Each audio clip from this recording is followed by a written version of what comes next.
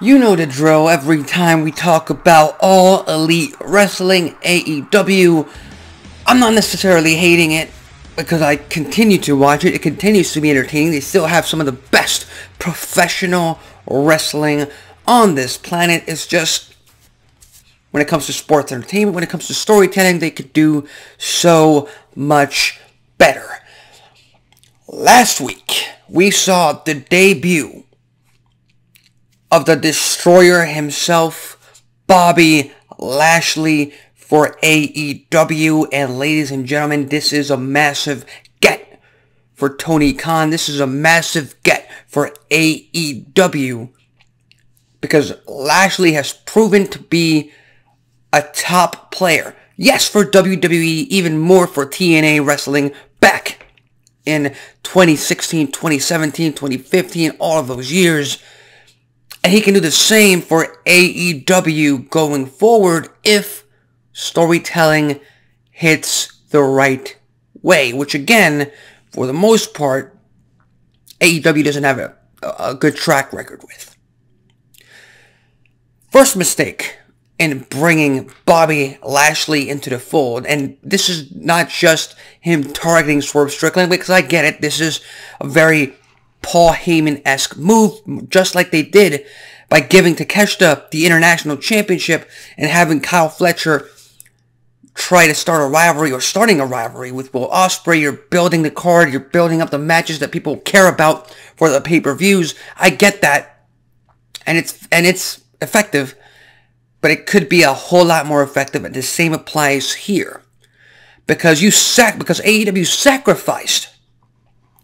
They sacrificed Swerve Strickland, his world championship reign, his aura, his character, all his momentum. They sacrificed it at All In London by giving Bryan Danielson a win that he did not need. Bryan Danielson did not need to become world champion, and the proof is in the pudding because Jon Moxley is now your world champion.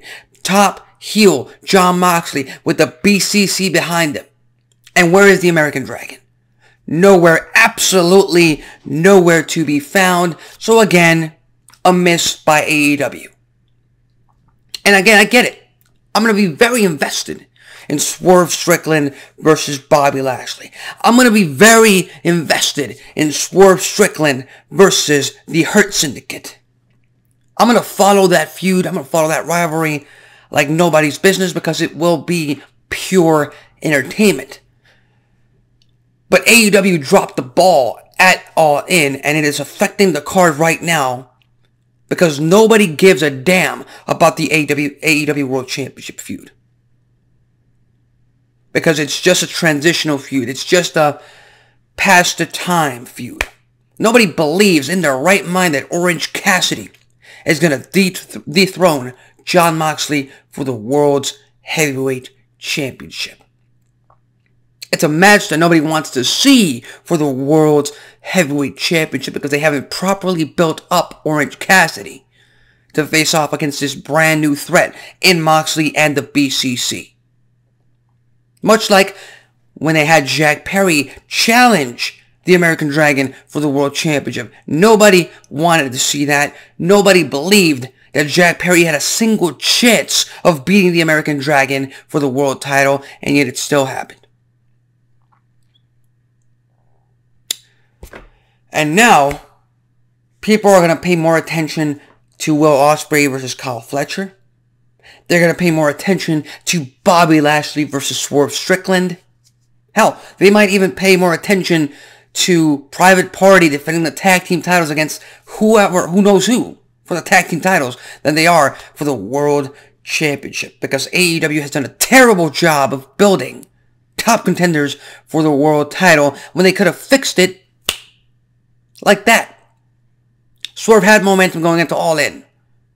Swerve could have retired the American Dragon Bryan Danielson, retained his World Championship, successfully defended his World Championship against Hangman Adam Page at All In.